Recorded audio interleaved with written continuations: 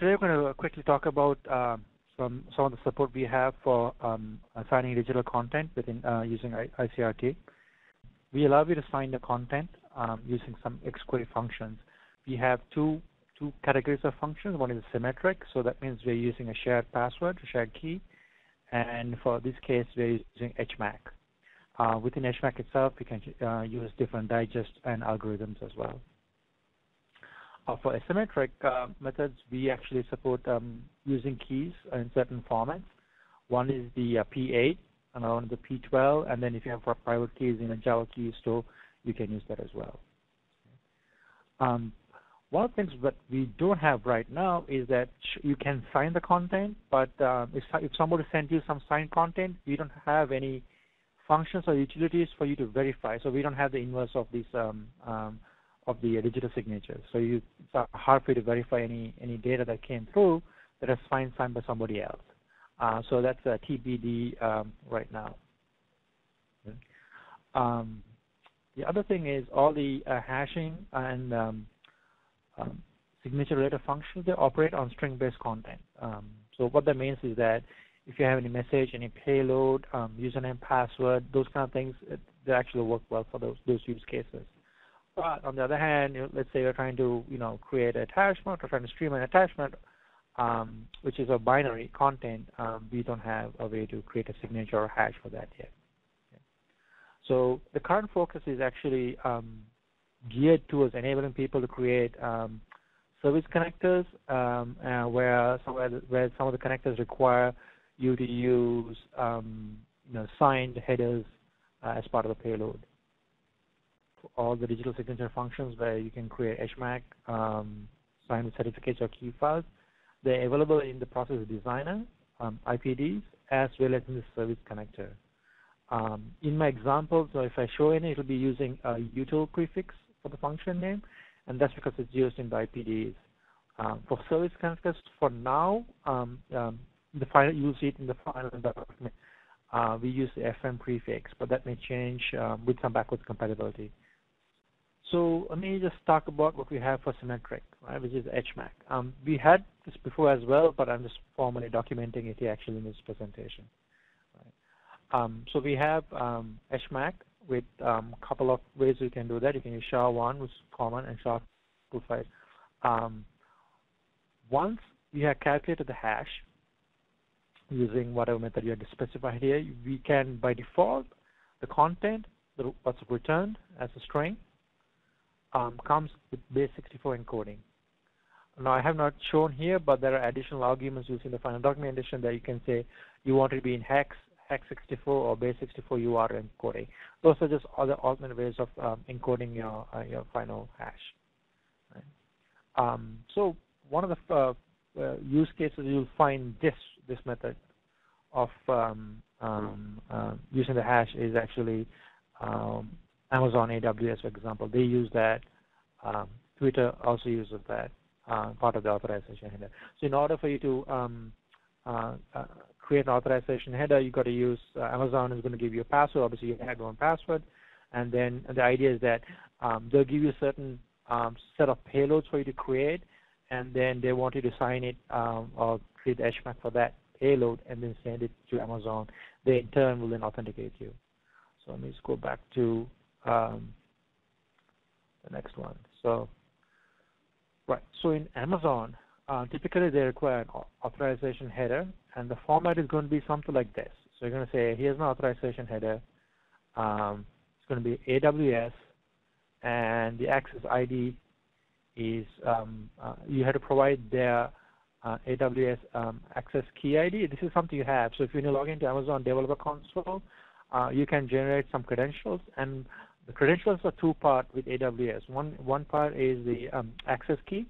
It's an ID. It's like a username, for example. And they also provide you a what they call the secret ID, which is almost like a password. Right? So they provide you both pieces of information.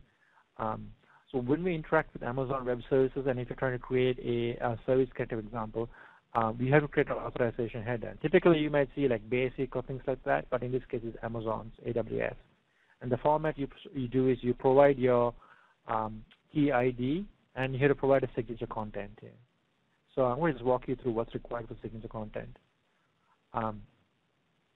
With Amazon, they actually documented. I'll load up a browser and show this information. The typical signature is we'll actually use this function here, which is HMAC1, and we'll provide the string to sign, and you provide your Amazon secret key ID. Right? So it's basically a password, and this results in a base64 encoded content that you can use it over here. Okay?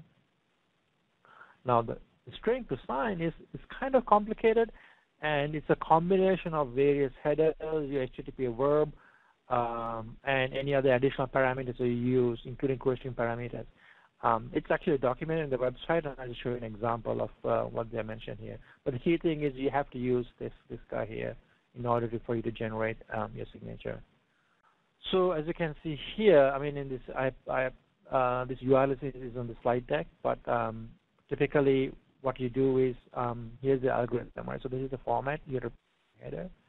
So here's what they said, okay. In order for you to create the signature authorization header, you can provide the term AWS access ID, which is almost like a username, and a signature. The signature is the base64 encoded content of HMAC1, the SHA-1, the password, and then the string to sign. And this is why it's kind of complicated, because it says, oh, you got to use the HTTP word, maybe it's a GET request or a PUT request. If you're uploading a file or something, you have an MD5 hash of it, you got to put that in there. If you have a content type like image/JPEG or something, you have to put it there. You have to put the date, a list of any special headers you'll be using, and then the resource you're trying to access. And if I scroll down, they'll mention a few things here need to be done. So this is an example of what the access key ID and access secret might look like. And what they're saying is, oh, if you want to get this request from AWS, the algorithm to create the content to sign is you use your verb, new line. If you have MD5, put that, so we don't have any, it's blank. If you have a content type, there isn't a content type in the GET request, so it's blank. The current date, time, a new line, and this is where the canonical path to the resource, and they describe it up here. Okay. You take all these, you sign it, and when you sign it and base64 encode it, you end up with this part of the request right there. Okay. And they're given like different examples here, different use cases. So if I go back to the slide, it's this one. Right? So you want to, this is the hard part, figuring out what to sign. But once you know what to sign, you just use your secret ID and sign it.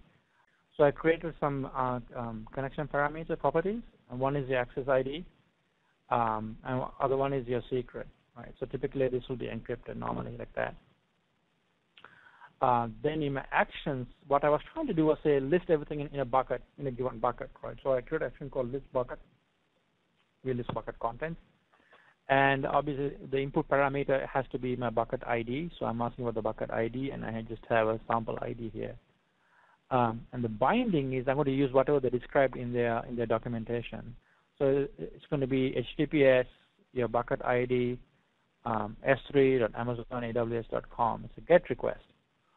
And this is where I'm using, let me go back to this guy. All these are temporary variables. So this is where I'm trying to create the necessary variables to create the signed request, right? So if I go back to Amazon's content, they say, look, let me go back here. I need the GET. I need the blank line, the date, current date, time, that I'll also be including. They have to match. And the path or the resource. So what I have done here is first I try to create the current date. So this is just use some xquery. I mean, there is, I think we have a built-in function called RFC date time as well, but this is something to, I was just playing around just to get a date time in the right format. Okay. So now that we have a date, okay, I'm going to create this, the string that I need to sign. So it's basically get blank line, the current date, blank line, and the bucket. And there's a slash and a slash. My signed content is going to be like this. I'm going to take this one, pass it into this function, which is HMAC1 signature, HMAC SHA-1 signature, and I pass in my string to the string that needs to be signed, and I pass in my password, the key here, which is actually a connection property. Okay? And then I'll have a base64 encoded value for this guy here, the signed string. And then after that is just the headers. The headers is authorization header, that is AWS. There's a space. Then I had to put my ID, which is the username, colon, and the signed content. And the date has to be the same date, so I'm supplying the date. And this one you can ignore. I'm just showing what we ended up generating over here. Yes, string sign, yes. But I'll just show you what went through the wire. Okay, so in the wire, we said the authorization header, AWS, my ID, and the signed content here, and then the date.